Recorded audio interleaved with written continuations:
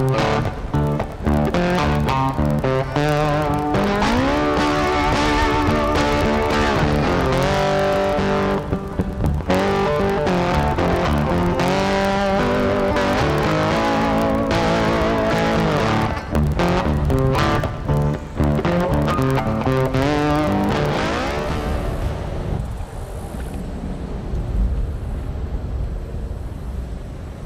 guys, this is Brett from Topo Ranger. I would like to just give you a little breakdown before we get started here as I'm approaching the tunnel, or the Frankentunnel as I named it. And what I want to do is I just want to explain a little bit better why exactly I call this the Frankentunnel.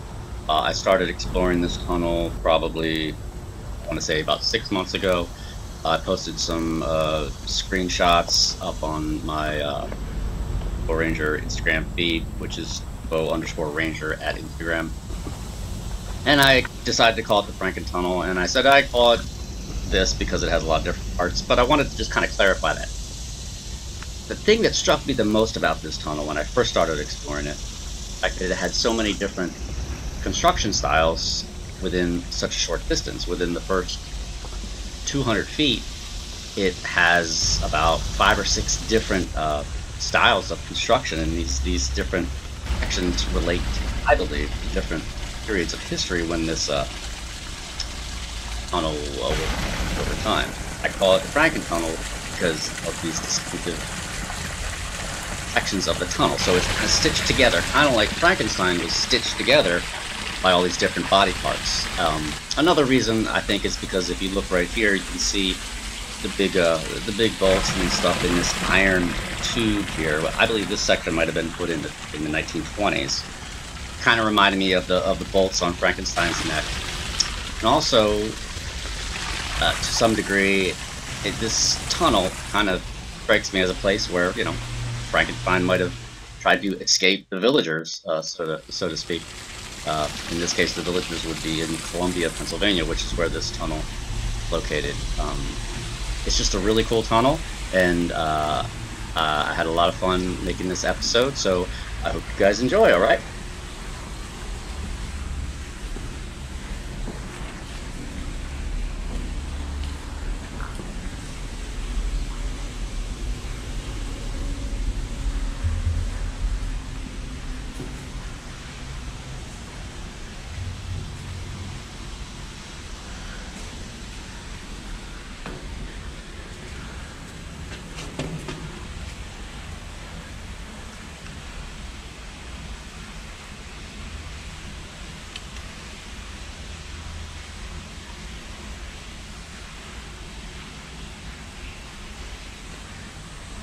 Alright guys, we're here at the Frankentunnel, Columbia, Pennsylvania. It's my second trip. Last time I was here, I got about 150 feet up. That was just kind of like a recon trip. This is a very interesting tunnel. I call it the Frankentunnel because it changes character so many times. The first 50 feet is this iron bolted together iron pipe, which looks like it's flattening out. Right here you can see it's starting to pinch down. Let's hope it holds out.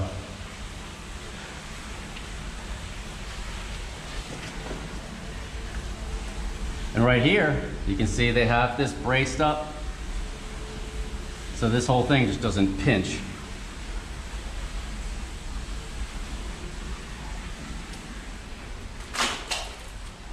And this is the second part of the tunnel. And you can see how they filled it in here. This part of the tunnel is obviously older.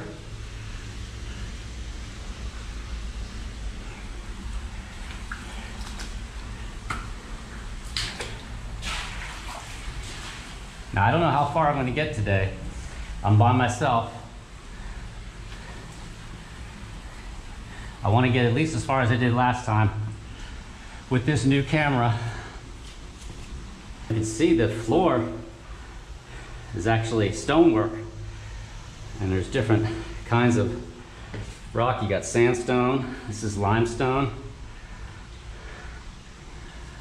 And the arch is brick. And just a little stream going.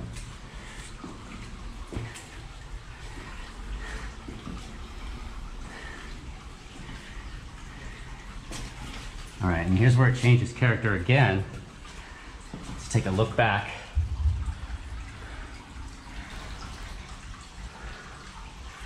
It's just a really interesting tunnel because it changes.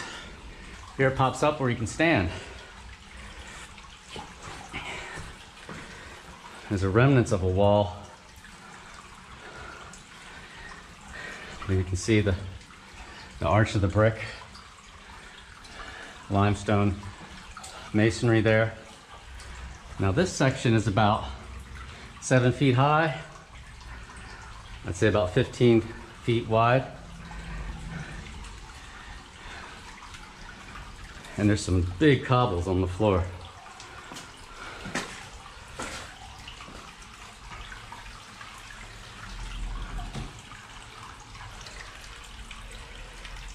I'm gonna check the camera now. Sweating like a hog because it's the end of August. Pennsylvania and it's hot. Usually tunnels give me some relief, but to be honest, it's not much cooler in here today than it is outside, which I think is going to be in the low 90s. There's the entrance.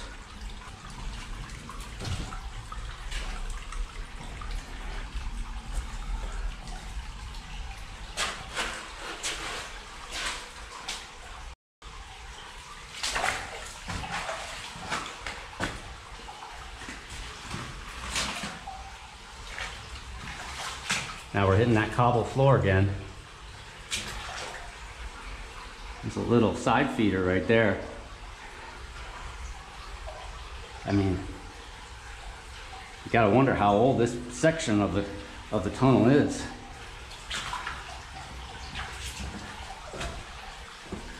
All right, now it changes character again.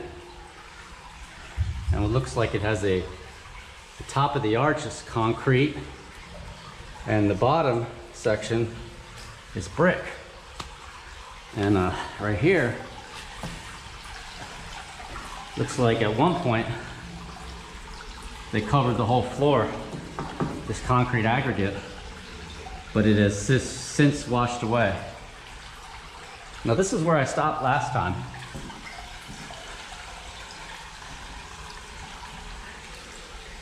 But now we're gonna push on. There's the water comes in right there off to the left. I just want to go at least go that far, see where it is. The ceiling gets a little low here.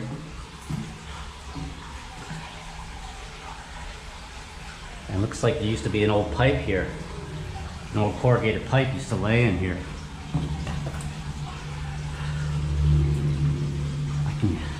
I can hear stuff out, so I can hear.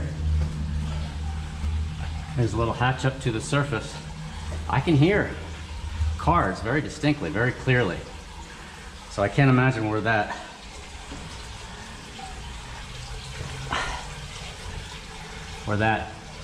far below the surface.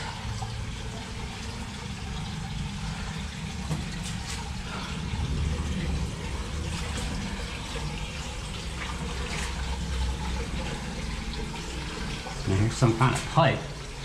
It's got some debris lodged up in there. Obviously this thing floods.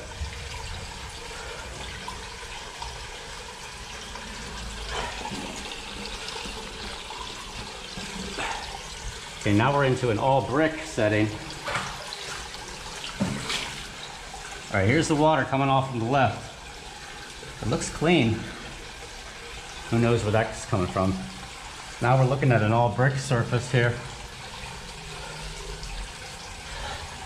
And you can see there's just lots of infeeders coming up.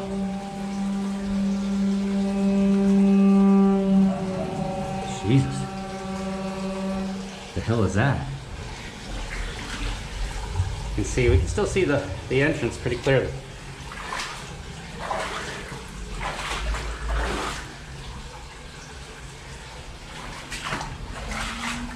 Here's an infeeder that's blocked off there. Man, I tell you what, those trucks sound like they're right above us, which they are. Wow.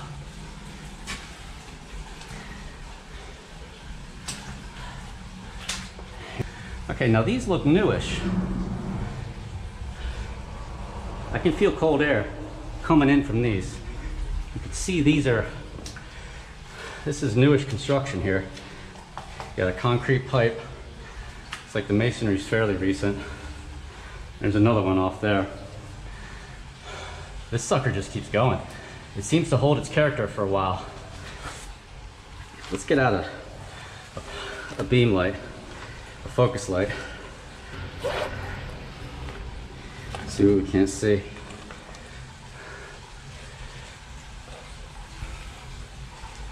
Holy shit. All right, we're probably looking up at a storm drain right here. So that's where the sound of the street's coming.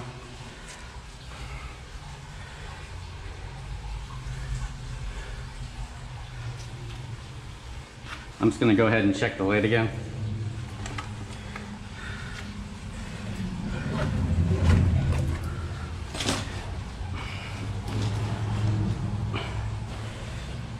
And I can feel that breeze coming in.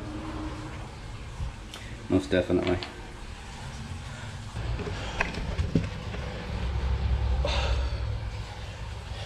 It's hot though. I mean, it's warm. I got a little bit of a breeze coming in here.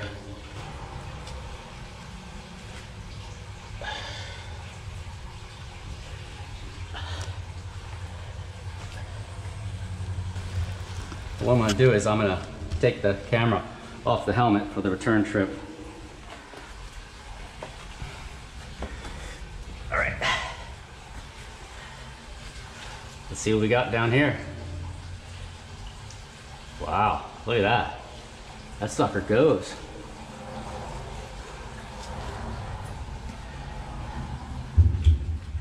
Damn, we gotta be like right below the street level.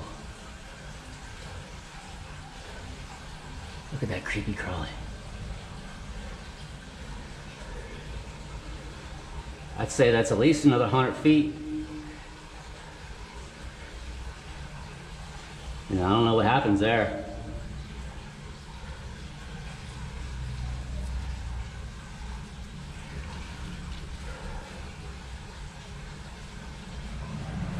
Now let's turn this off.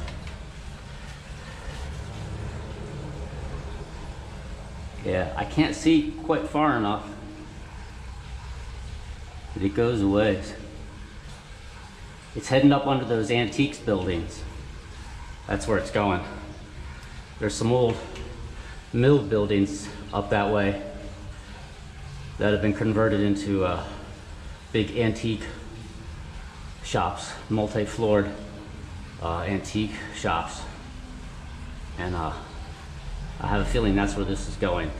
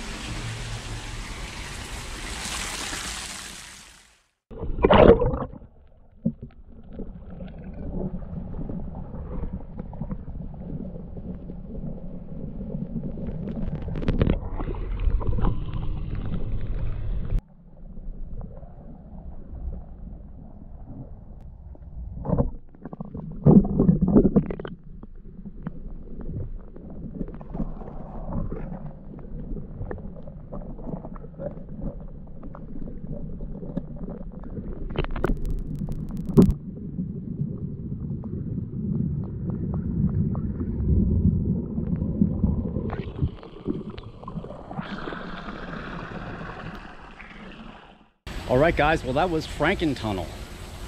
Like I said, second time I've been in there, and it just keeps going. To me, it looks like it goes the whole way under the industrial section here on the floodplain at the base of Columbia, and it just keeps going. The question is, once the tunnel hits the edge of town proper, what happens? Because from there, it could just end. It could be just kind of a local stormwater drainage tunnel for this flat area. But if it keeps going from there, I mean, you could be looking at the main drain for the whole town possibly, or one of the main drains for the whole town, which means it would be very old, or these portions of it would be very old, and it would go, and the land surface starts to rise. So the tunnel, I would imagine, either bores right through the rock, or it goes with the land surface, goes up. I mean, who knows what could await once we hit the edge of town and the topography starts to head up.